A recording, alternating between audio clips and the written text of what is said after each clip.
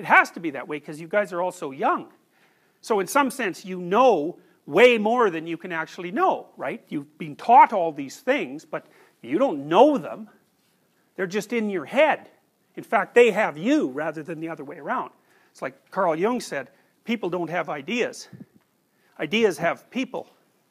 And that's something to really think about, because then you want to watch and see what ideas there are floating around in your head and start to figure out where they came from, because it's highly probable that they're controlling you just like a marionette is controlled by the puppeteer.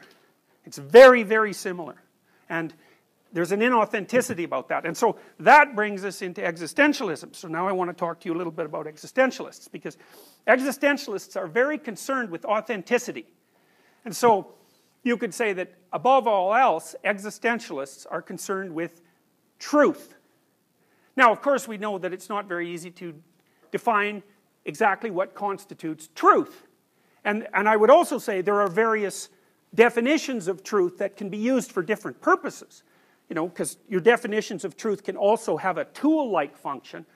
And finally, that we can't come up with an ultimate definition of truth because we're not infinitely informed, right? So ignorance is going to underlie our claims all the time. But that doesn't eradicate the validity of the concept of truth. And I think one of the ways you can deal with that existentially is that you may not be able to determine what's true at any given moment, but it's quite a different matter to determine what's false. That's a lot easier. So one of the things I often tell my clients, for example, is here's a way to clean up your life.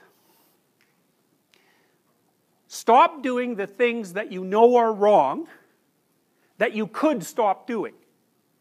Right? So it's a fairly limited attempt. First of all, we're not going to say that you know what the good is or what the truth is in any ultimate sense. But we will presume that there are things that you're doing that for one reason or another you know are not in your best interests. There's something about them that you just know you should stop. They're kind of self-evident to you. Other things you're going to be doubtful about. You're not going to know which way is up and which way is down. But there are things that you're doing that you know you shouldn't do. Now, some of those you won't stop doing for whatever reason. You don't have the discipline, or maybe there's a secondary payoff, or you don't believe it's necessary, or it's too much of a sacrifice, or you're angry or resentful or afraid. Who knows? So forget about those for now. But there's another subset that you could stop doing. It might be a little thing. Well, that's fine. Stop doing it and see what happens. And what will happen is your vision will clear a little bit. And then something else will pop up in your field of apprehension that you will also know you should stop doing, and that you could stop doing, because you strengthened yourself a bit by stopping doing the particular stupid thing that you were doing before. That just puts you together a little bit more. And you could do that repeatedly for an indefinite period of time. And you know, that doesn't necessarily mean that you're going to ever be able to formulate a clear and final picture of what constitutes the truth and the good.